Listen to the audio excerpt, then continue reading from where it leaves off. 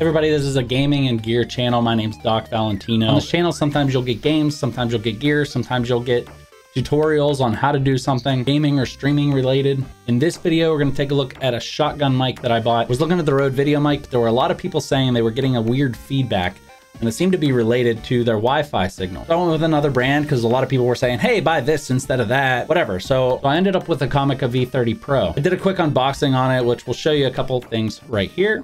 This is gonna be the audio directly from the camera. So this is the camera's built-in microphone picking this up. Now I wanted to be able to do more videos on the go, so in order to do that, I had to get something like this. So this is a shotgun mic that will mount to the top of the camera. The camera that I use is a Canon M50 Mark II mirrorless. You're going to hear the audio that's built into the camera first while we're doing this portion of the video.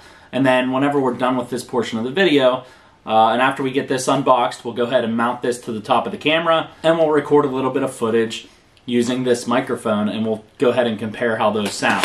All right, so let's go ahead and pull this out. It does come with a couple windsocks. You got your little booklet inside, and then the microphone itself, which is, I'm not gonna lie, very, very light. It's almost as light as this. You can see the little mount right here has a little bit of give to it, but it's also a little bit sturdy. You know, for the size of the microphone. We'll see how it goes. I did see some reviews where people were saying in a lot of heavy wind that it would hit the edges right here, so we'll go ahead and see how that works. This one does take batteries. I think it's 3 AAA. It takes 2 AAA batteries, so I'll have to go ahead and get batteries for that. Okay, so now that we have that off, we're gonna go ahead and take this, connect it to the camera, get some audio from that, and go from there. When I plugged the microphone directly into my computer, the sound was okay.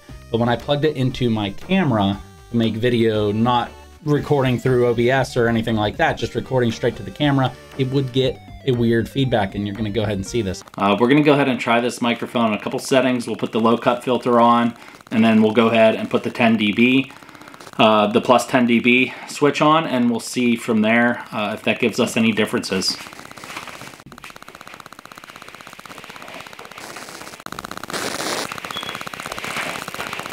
I was gonna do a bunch of tests with the microphone. I ended up doing a couple of the tests.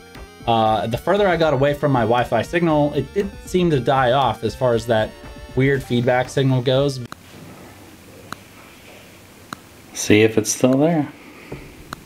Okay, so now I'm outside. I'm only about 3 feet from the camera, but I'm significantly further away from my Wi-Fi signal.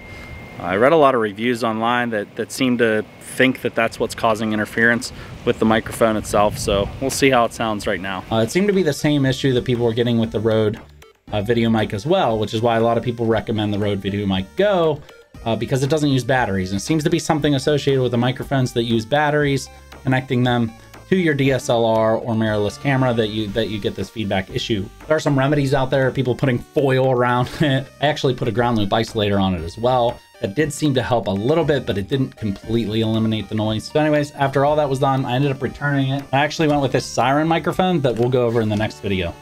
How's it going? This is the very first test on this SAIREN microphone. I do have a video playing right here behind me. It's not very loud, but it is behind the microphone, so I'm curious if it is picking that up. So yeah, I'm only a few feet away from my Wi-Fi router. So we'll see how it sounds, if we get any feedback like we did with that Comica V30. Thank you so much for watching. My channel is up over 100,000 views now, and I couldn't be happier with that. I would love to keep it growing. Go ahead and hit that like and subscribe button if you'd like this video. And if there's anything you'd like to see videos on, go ahead and leave it in the comments, and I'll see what I could do. Let's keep it going. I'll see you on the next one.